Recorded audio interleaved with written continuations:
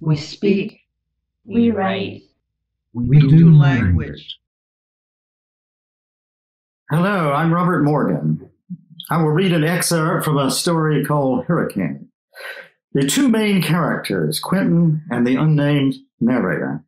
The time is the depth of the Great Depression, and the two young men have been working with a crew building a road across the Everglades. After Quentin tries to organize a union among the crew, both are fired and told to get out of Florida. They have been assaulted by a deputy sheriff, whom they hit and lock up in his truck. As they walk along the beach, a storm has hit, and they are seeking shelter. The wind near the beach had been strong enough to knock us down, but that was nothing compared to the force that slammed us from behind as we staggered and stumbled farther into the woods. The air behind was a wall that pushed like a bulldozer blade. The sky roared so close I couldn't hear my own thoughts as I fell forward, still holding the jug, and Quentin gripped my belt. The air was a heavy ceiling pressing down, and trees and sticks and shingles whirled by. Rabbits and little birds went tumbling along the ground. I tried to stand up taller, but was knocked right down. Quentin said something, but I couldn't tell what it was. I crawled along the track, and wind pushed me over on my face, and I got a mouthful of sand. Whoa, I screamed, like I expected somebody to turn off the wind.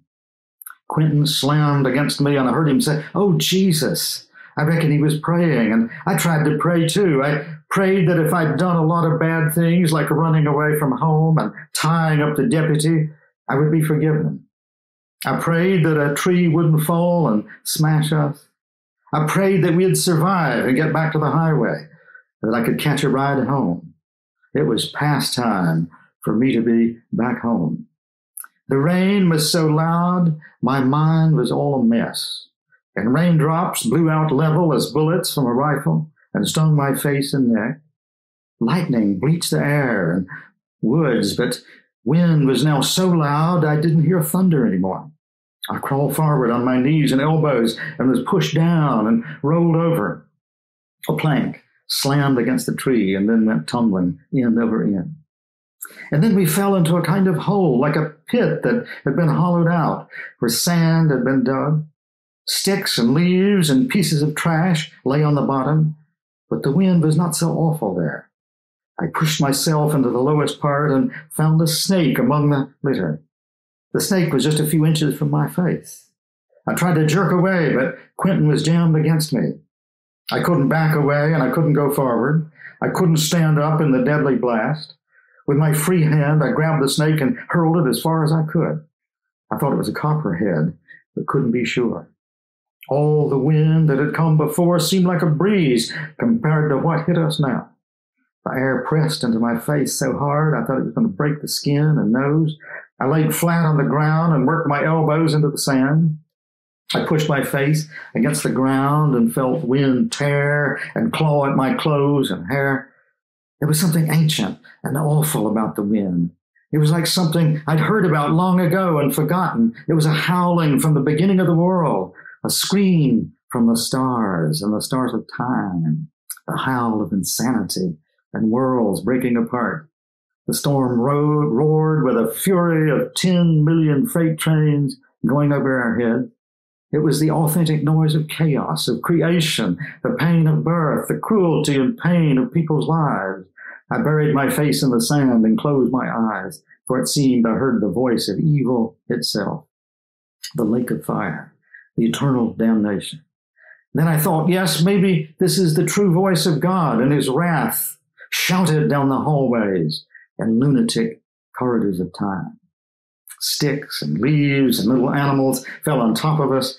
Rain soaked the floor of the hole, and I felt water and bugs of all kinds swirling and crawling and scratching over me. But I didn't pay them much attention. The wind was so fast it seemed to make time stop and run backwards. It was the roar of a fiery furnace. The world had started in fire, one of my school teachers had said. Or maybe the wind was so powerful it was rushing us ahead of time, speeding up toward the end of time, like the preachers talked about. I clutched the sand like I was afraid of being snatched away, and waited and waited, and rain soaked me and made a puddle around my face. I don't know when I realized the wind had slacked off. I was so used to the roar, I reckoned I was still hearing it in my mind long after it had stopped. I held onto the wet sand, hoping not to be sucked out of the ditch by the storm, and then slowly noticed the wind had quieted. Limbs and flying things no longer hit me. Rain sprinkled and pecked my back and tickled my neck and ears.